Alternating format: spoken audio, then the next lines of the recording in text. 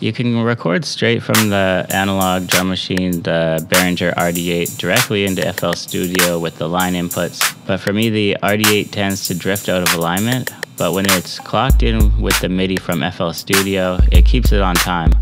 Another benefit to incorporating Midi is you don't have to manually solo drum hits when you're doing trackouts. You can just program those parts in. Another benefit to connecting the Behringer RD-8 to your computer with Midi is that you can add individual swing to sounds. The RD-8 does have swing, but it's a global effect across all sounds. I'm Willie Formilli, the guy with the lo-fi.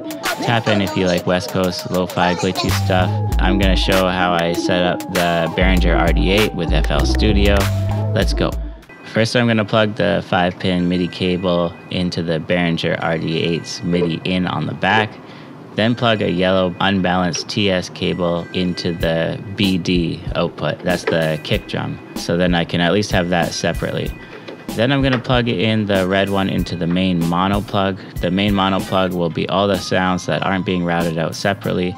So in this case, it'll be everything except the kick. The main mono output will also have any effects added onto it through the wave designer or analog filtering. Next, on the interface, I'll plug the Midi cable into the Midi out. That way we are sending stuff to the drum machine's Midi in. Then I'll plug the yellow cable into the left input and the red one into the right input. So that I remember, I tell myself left, lellow, and red, right. So I always plug them in the same way. Otherwise, if you have a template set up, things might get reversed with all the low end cut out of a kick or something.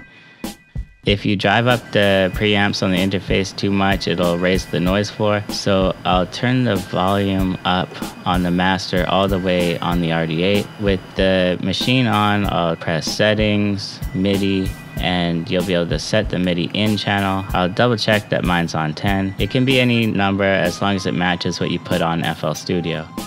Now that it's set for the right channel, the RD-8 has to be put into Midi mode. So just press that sync button so that it's set to Midi. Now on FL Studio, I see my device shows up under settings. I'll set it to 10 and click on send master sync if it's not already clicked in. If you change the BPM on FL Studio and press play on an empty pattern, it should update the RD-8, and that's a good sign that it's synced up.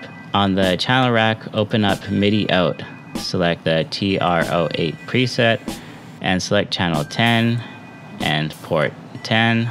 If you click on the piano roll, there won't be any sounds even if your interface is lighting up. So open a mixer. In this case, it's 14 will be input 1 and 16 will be input 2. Now you'll be able to hear some sounds being triggered and you can click in a pattern. Now I'll just let the pattern loop, adjust the gain knob so that they're at a good level. To record the beat you clicked in is easy. Just arm 2 tracks with your inputs, in this case 14 and 16, and hit record.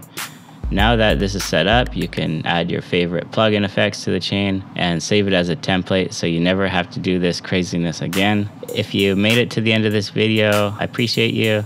Bump that thumbs up and see you next time. Peace.